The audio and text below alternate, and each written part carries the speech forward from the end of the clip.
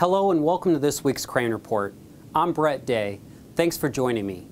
On Thursday morning, Crane employees assembled at the command flagpole prior to morning colors to commemorate the 76th anniversary of the attack on Pearl Harbor.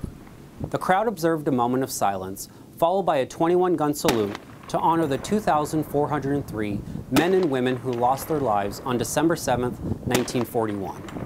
Keep this day in your hearts and minds to always remember the sacrifice and to honor our fallen service members of this tragedy.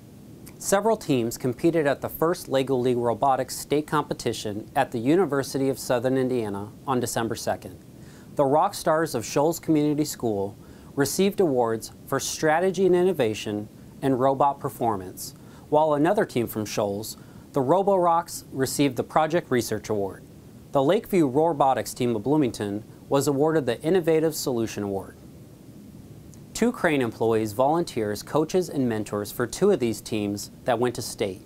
Miss Lorna Troutman has coached the rock stars from Shoals for 6 years, and Mr. Chris Hammond has coached the Lakeview Robotics out of Bloomington for 4 years.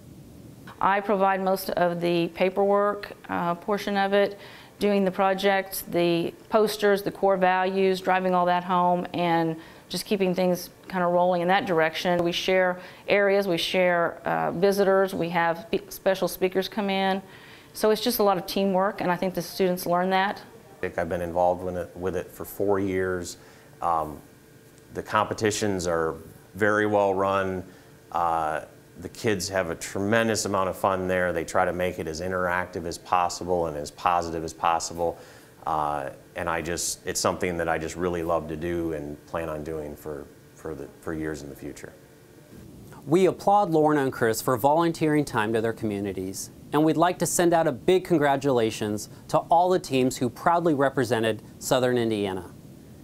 In closing, be sure to like us on Facebook and follow us on Twitter and Instagram at NAVC Crane, and subscribe to our YouTube channel. And don't forget to join in our like, share, and retweet campaign to see how we're expanding the advantage. On behalf of NSWC Crane Division, I'm Brett Day. Thanks for watching the Crane Report.